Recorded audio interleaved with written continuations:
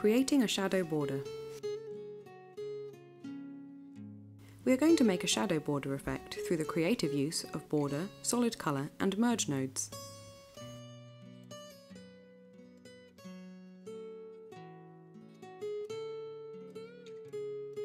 First, we use a border node to make a white padded area 250 pixels wide around our original image.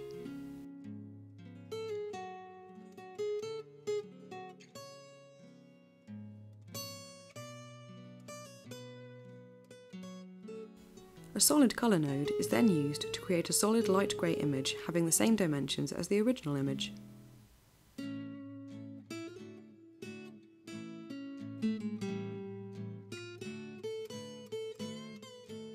Next, a normal merge node style is employed without adjustment.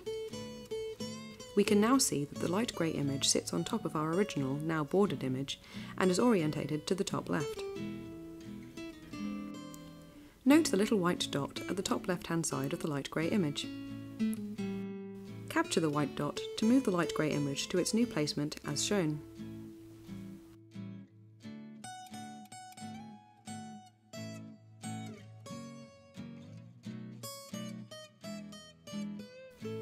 We add a second solid colour node to make a white image similar to that of the light grey image.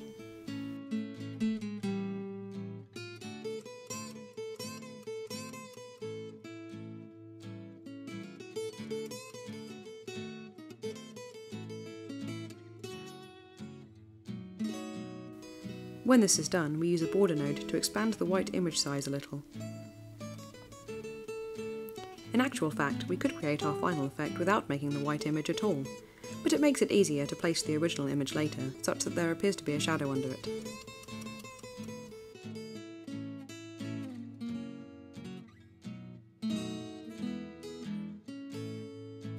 Using the same method that we employed in placing the light grey image, we again use a normal merge node style without adjustment.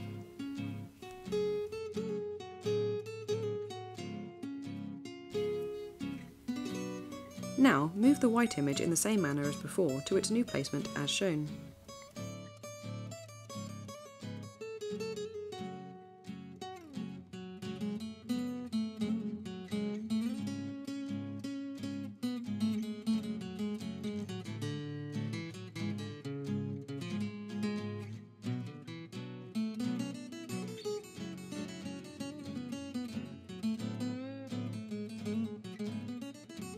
Finally, we use a normal merge node style without adjustment to place the original image without its border on top of the previous merge result.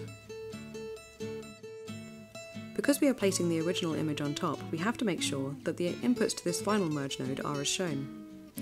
The base image, which is now our previous merge result, always connects to the top input. The top image, in this case the original image, must therefore be connected via the bottom input.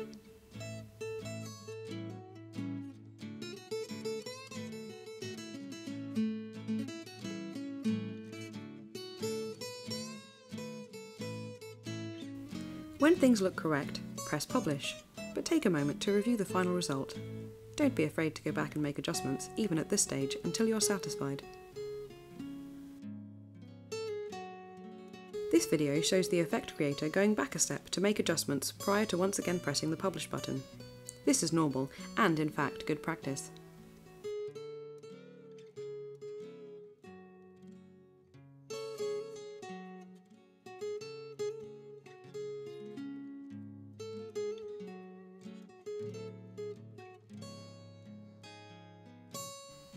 Here is a bit of wisdom. Because of the creative way that this effect has been made, it might be best to state the aspect ratio of the original image when publishing the effect, as it might not work very well with other ratios. The ratio used here was 3:2, which corresponds with a typical 6x4 print. So call the effect something like Shadow Border for 3:2 ratio landscape images.